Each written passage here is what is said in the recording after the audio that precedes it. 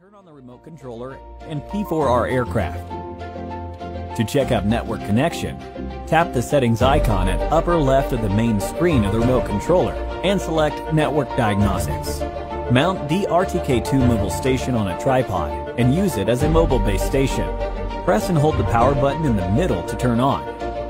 Press and hold the right operating mode button for 3 seconds to change mode and set it to green blink once. Tap Plan on main screen of the remote controller and choose 2D photogrammetry. Then tap Ellipses in the upper right corner. Select RTK, enable RTK function, and select the rtk2 mobile station in the RTK service type.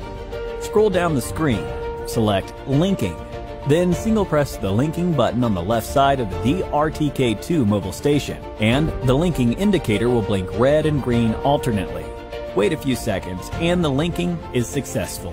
After linking, a reminder will pop up on the remote control. The remote control needs to be realigned with the aircraft. Tap Linking and trigger the link button on side of the P4R.